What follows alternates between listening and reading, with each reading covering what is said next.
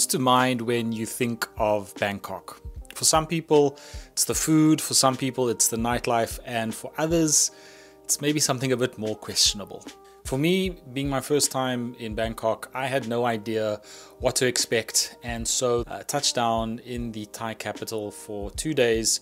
I had a very short time to spend there, and I was determined to make the most of it. To be honest with you, Bangkok is unlike any other Asian megacity that I've ever seen. And I've seen a few. I've been to Saigon, I've been to Manila, I've been to Tokyo, obviously I live in Seoul, but Bangkok is just on another level. The heat and the humidity just envelop you as soon as you walk outside. The energy hits you right away, and there's this palpable electricity in the air. For 24 hours, I weave my way through the city with my camera in hand, recording POV footage. So grab some snacks, get a drink, settle down, and join me for a street photography, good old-fashioned street photography POV video through the streets of Bangkok. This is a mega vlog covering areas like Siam, Grand Palace, Chinatown, and the countless night markets that dot the city. My name is Stuart, and I'm on a mission to document my journey as a videographer and photographer using the Fujifilm ecosystem, sharing the gear and the settings that I use, all while showing you how I spend my downtime here in South Korea. If you're new to the Fuji ecosystem, or you're simply looking for creative inspiration, then be sure to hit like and subscribe as I share with you my creative process, all while showing you the best that South Korea has to offer. Now, of course, in this video, I'm not in South Korea, I'm in Bangkok, and I started off this trip in Siam, which is basically like downtown Bangkok. It's the shopping district in the city, and this was my first real foray into the belly of the beast. There's no way to accurately really describe these shopping malls because they just kind of defy logic, they defy imagination. There are these huge multi-story complexes packed with shops and restaurants and just teeming with people.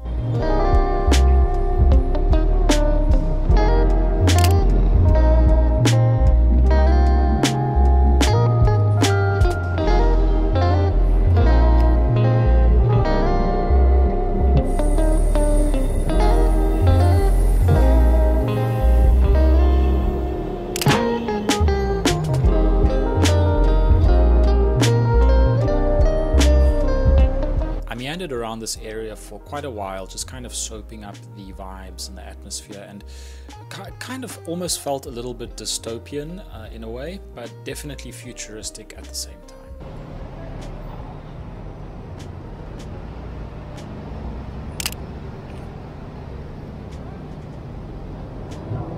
For all my nighttime images, I used the neon Valvia recipe, which I will link down below, and all of these are straight out of camera, no post-processing involved whatsoever, shot on my Fujifilm X-S10 Sigma 18-50 mm f2.8 along with a Kenko black mist filter number 5.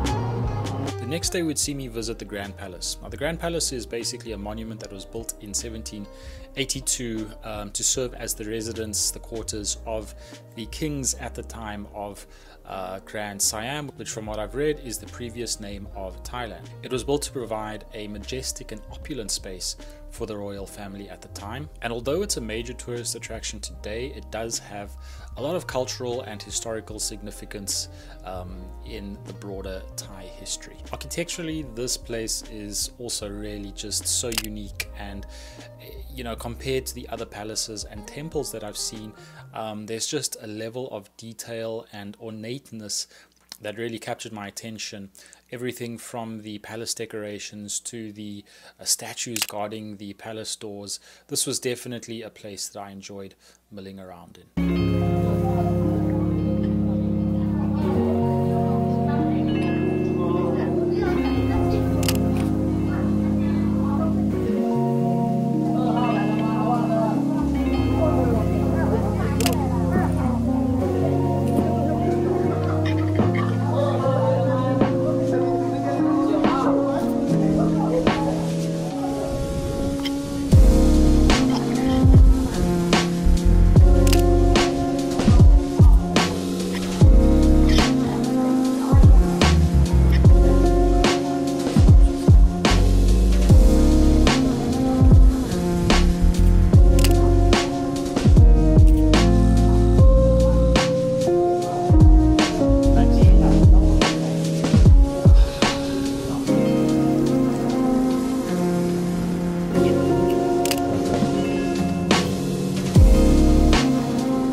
After the Grand Palace, I headed over to Chinatown, which is also a very historic area in Bangkok. Now this as well just felt like a completely different type of frantic. I don't know if it was the heat that kind of compounded the sheer atmosphere, but Chinatown in Bangkok is a barrage of sights and smells. This place is pretty crazy, and I definitely recommend that you spend some time here if you find yourself in the Thai capital.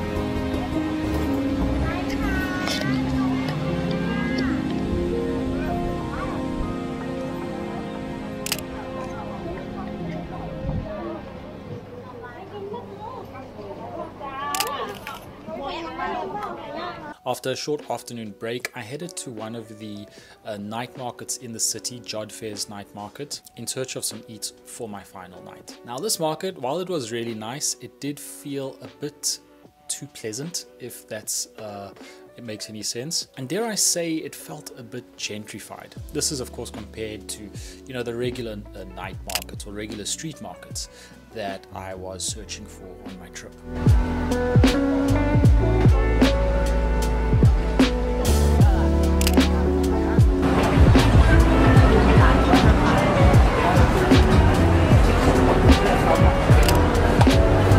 Fortunately, I was in luck because not too far from this night market was the Pratunam night market. Now this, as soon as I got here, I could already feel that this just felt a lot more authentic in terms of being the kind of night market experience that I was looking for. For sure, this area didn't perhaps have the polish of, you know, Jodd Fair's night market, which I just come from, but the food was cheaper, the streets were busier, and the characters were a lot more interesting. I moseyed about here trying to soak in as much of the atmosphere as I could before heading back to my hotel.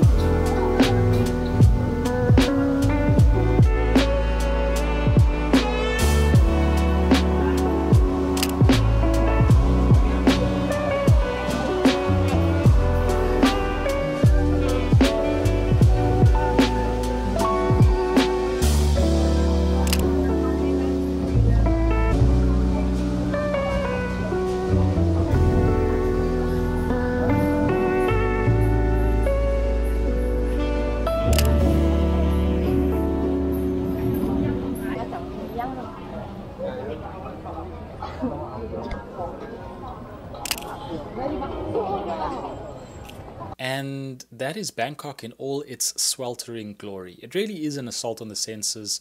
It's a cacophony of sounds. But when it comes to shooting street photography, I'm a firm believer that if you embrace chaos, then the chaos embraces you back and you manage to find really great moments within that chaos. Granted, I'll be honest, most of these are regular, you know, travel shots. I probably wouldn't put these in a street photography portfolio, but I think, you know, just going about with your camera and shooting at will, shooting so freely, you know, when you're traveling is what makes traveling in and of itself such a rewarding and enlightening experience. I thoroughly enjoyed this trip and I would love to go back again, if only to have some more mango sticky rice.